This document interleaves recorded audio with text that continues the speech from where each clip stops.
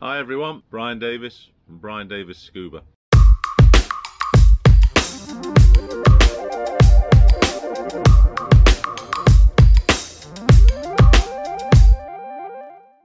I don't normally do unboxing videos, but late last night the Vaquita landed at my doorstep. I must be one of the first to get them.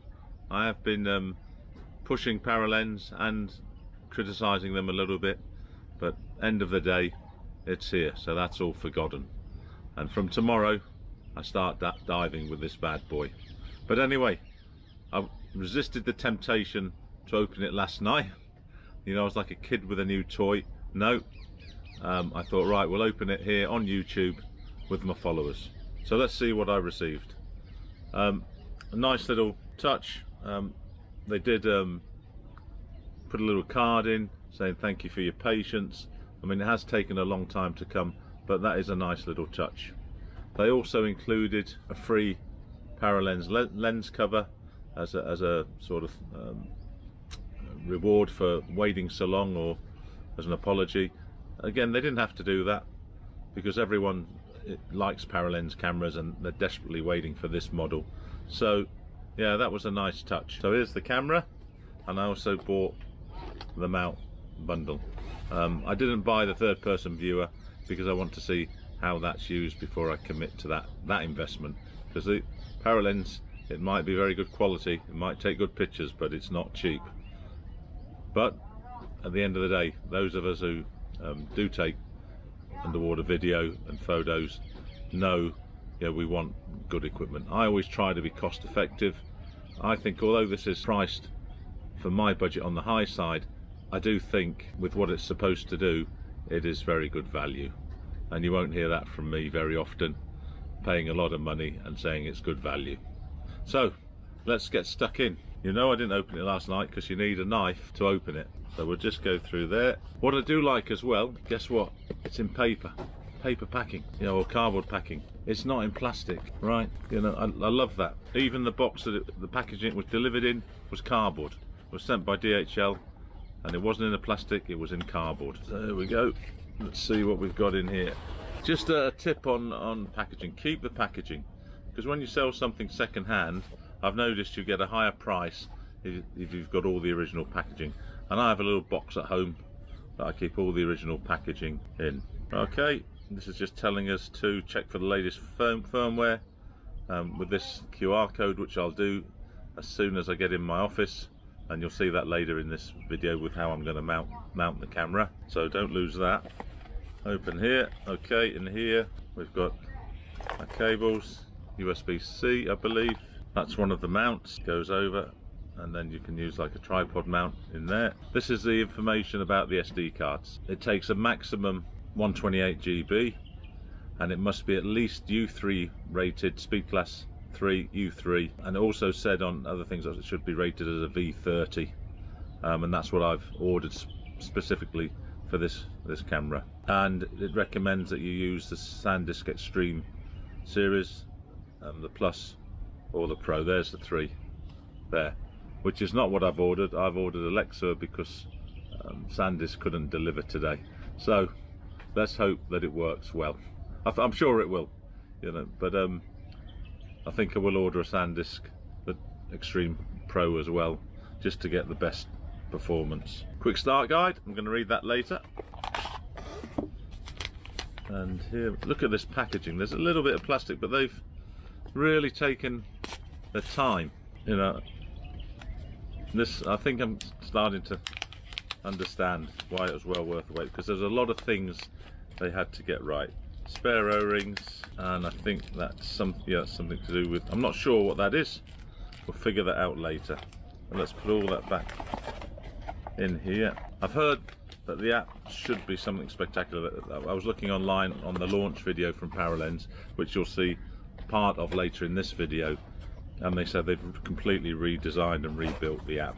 Okay, here's the camera. Look at that. That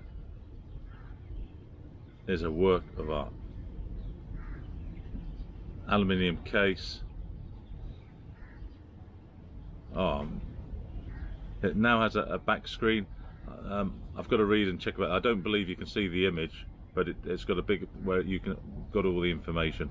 One of the things I like about this is you can change the settings underwater with this here. You're going to see that in a minute, because I'm just going to show you a clip from Martin, the head of development for Paralenz, where he talks about the features of this. He does it much better than I ever could. But yeah, really good. I've got to figure out how I'm going to mount it, because I've taken an old a spare tray I had. You'll see that after Martin, when I'm back in my office, and we figure out how we're going to mount it for using it tomorrow. Let's have a look at the mount bundle that I ordered. I'm loving this packaging. I'm really loving it. One of the things that's quite interesting when I looked at the launch video from Paralenz, the live stream launch, is I guess if you choose to, you can send footage automatically with GPS coordinates, depth, temperature of your footage to I guess I'm not sure how it works really. I know Arizona State University is heavily involved, but where they collect footage and data and try and work out the condition and what's happening to the world's ocean. I for one will be subscribing to that. I've seen some comments on YouTube where people are talking about privacy and data and all of that. Who cares if it's going for a good cause, and we are actually giving scientists data to help us understand how to save the ocean better. For me, that's a no-brainer. Okay, here we go. We've got the different mounts. Again, I'm not sure how that one works, but I do know how this one works, and that's what I'll be setting up on my tray. I'll have a ball mount to ball mount connection, but I'll show you that after you've listened to Martin. But that's it. That's the oh no, sorry, the free lens cover. I find it pretty funny you have to pay extra for a lens cover, but they did give one away free, so that's pretty cool. Paralenz, why don't you include, I mean, it's such a nice camera. It is pretty pricey, and why do an add-on for something essential like a lens cover? Again, slight criticism. You know, is it a little bit money grabbing? I don't know, but I mean, that should be included as standard. I didn't order one because I can't remember the price, but when I ordered it, I thought, well, that is expensive for a lens cover. Let me see the unit before it comes, and then decide if I can actually machine a lens cover out of nylon or something.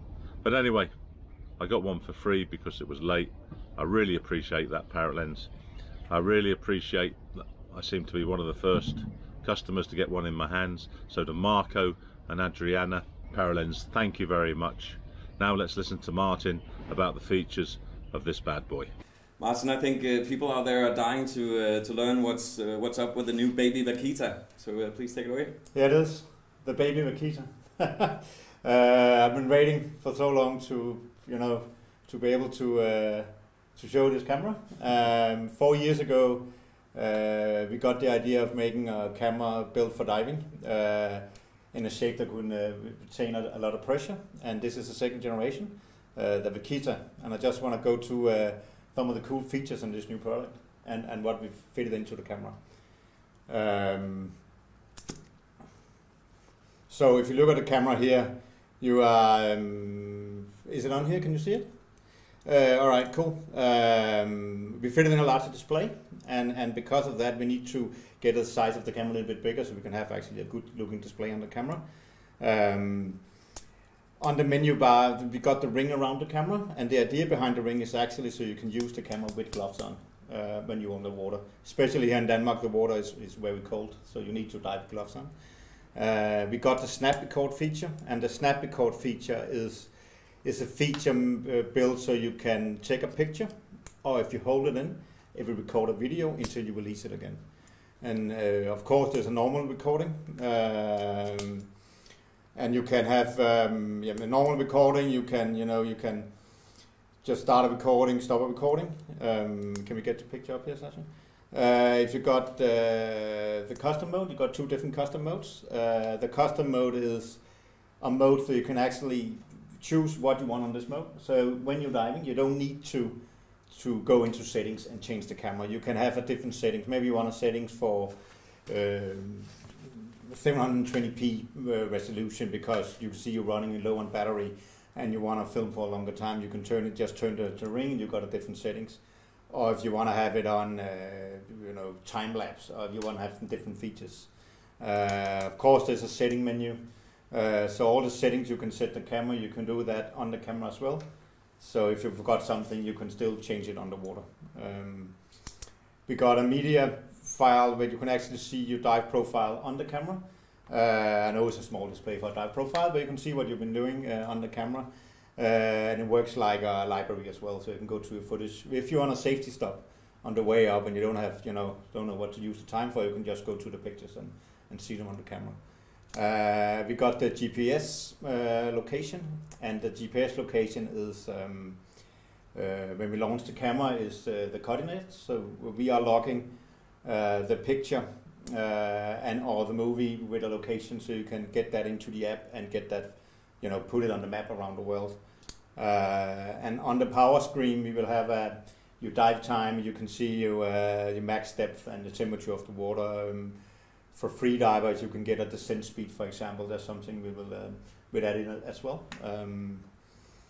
Looking around the camera as well, we fitted in this, make this new design on the end cap. And the whole idea about the end cap is, the new design as well, is that it enables us to make accessories in the future. You can just plug onto the camera and you can plug them off very easily. So you can get a cable into, for example, could be a cable out. Sensor wise, we got the depth sensor as in the old camera as well. The idea behind that is we lock the depth, so you get your dive profile. You can see that in the app as well, but you get your dive profile with your pictures on it. And we also use the depth sensor to control the colors. So if you are diving in green waters, for example, you need to adjust a lot of the red up for the red colors. And because we know how deep the camera is, we can adjust that. Use this data to adjust the pictures. So no need for filters. Our DCC works like a digital filter, so we don't take any lights out of the picture. We also put it in the latest Sony sensor. It's very light sensitive, so the camera is built for diving. So a lot of places you're diving, there's low light conditions. So with that sensor, we can get as much light in as possible. Hope you enjoyed listening to Martin and all the features there. Probably my only criticism is this bag, because that comes with the camera. While the camera itself will fit in nicely, it is a little bit tight, and there you see, if you put the lens cap on, it doesn't fit in the bag. But there you see, it doesn't go inside this nice little sheath, so that should have been a little bit bigger, and I would have preferred it to be a little bit better quality. But anyway, small detail, nobody's perfect, certainly not me. It doesn't detract from my purchase at all. As I said, I'll be keeping it in a little hard box with foam anyway, so I probably won't be using this sheath. Anyway, let's get on to what I'm doing, how I'm going to mount the camera and use it for the next few days, starting from tomorrow. Okay, I've got the Vaquita set up for the diving over the next few days. If you looked at my original GoPro and Paralenz Journey, I do have the intention to install this on my along with my two GoPros, which is still my intention, but because I've got to fabricate some parts to do that, I've just put it on this spare tray that I've got, and I've used the GoPro mounting to connect to the ball adapter. You can see that there. I will improve on this, but I just haven't got time. I want to get into the water. I don't like having so many knobs to fiddle with. But I want to get in the water tomorrow, so a nice simple setup so I can show everyone some of the footage from this camera. You can see there, quite nice, the lens cap. I did find a good little use for the little bag that doesn't work when the lens cover's on. As I said earlier, I put all the accessories in there, they all just fit perfectly. Setting up the camera was fairly easy. I put it on to charge. You do get a little quick start guide, which is okay. I think it was a bit rushed. They could have done, I think, a little bit better job on that. But having said that, I've managed to set it to 180, 60 feet per second. I've managed to switch on the dynamic or digital color correction on DCC. One thing I couldn't figure out, and didn't seem to have an option, is it says there's 2 DC settings, green and blue, but it wasn't giving me an option. I mean, that may be my fault. I'm not complaining. And they do refer to the main manual. I went to the Paralenz website and it wasn't available. The only one that was available was this one. You can see the screenshot where the options were.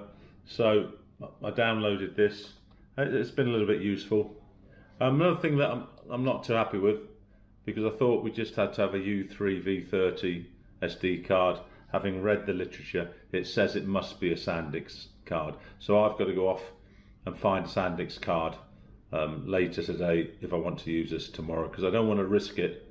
It's expensive going diving, and if the Lexar card, which I've already bought, doesn't work, it will have been a waste and I'll be delayed in giving you more footage.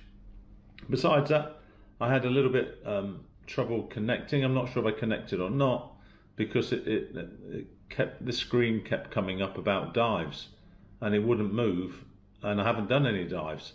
So I'm assuming I did connect on the Wi-Fi. You can see here the screenshot from my phone, so I know I was connected. It also early on said it was downloading some new firmware or something, but it wasn't downloading to the camera at that time. It seemed to be just downloading to the app. So I'm not really sure how all that works. The app seems to have had good reviews, as you can see from this screenshot, but one person really absolutely hated it. So, you know, they're all 5s and 1. So I guess he was just someone who was disaffected and decided to blast them. So I'm looking forward to the app. I'm hoping that after I've done some dives, it connects and shows me what I can do. But we'll find that out tomorrow. But all in all, fairly easy to set up. The battery, it wasn't charged at all when I came. I've got about half charge after 2 hours. So obviously I'll leave it on overnight. Why did I buy this camera? Why did I not continue with my GoPros? And I'm going to continue with my GoPros, don't get me wrong. The digital color correction or dynamic color correction for me was a big plus. On the GoPros, I found that on the Hero 7 and Hero 8, the filters, especially the green, doesn't really work. It does on earlier models. I like the fact that this now has a back screen, so I can actually see what I'm shooting. So I mean, my eyesight's still pretty poor and my new mask still has not arrived, but I will be able to see that quite nicely when my new mask comes. But I'll just bring it up closer and squint. I'm sure it'll be fine, but at least I can frame stuff now when I use it. I also like the fact that I think it's depth rated to 250 meters, so any depth I'm likely to go at, it's going to be fine. And the fact that it's designed specifically for underwater is a big plus. And you can adjust the controls underwater as well, so you can actually adjust all your settings while you're on the dive, which you can't do with a GoPro. It's a big limitation on the GoPro. So I'm looking forward to this. I'm looking forward to it being my main sort of wide angle camera. I'm going to try it without lights this week. I'm still working on my light setup, as you know. But if push comes to shove, we'll just mount the Fusion 1500s on and then go off and see how it works. So the next couple of days I'm going to be diving. Unfortunately, because of holidays and things, I won't be uploading any of the footage till Sunday, but from Sunday we should have daily uploads for at least 5 to 7 days on the dives that I've been doing. So look forward to showing you some actual footage from the Vaquita.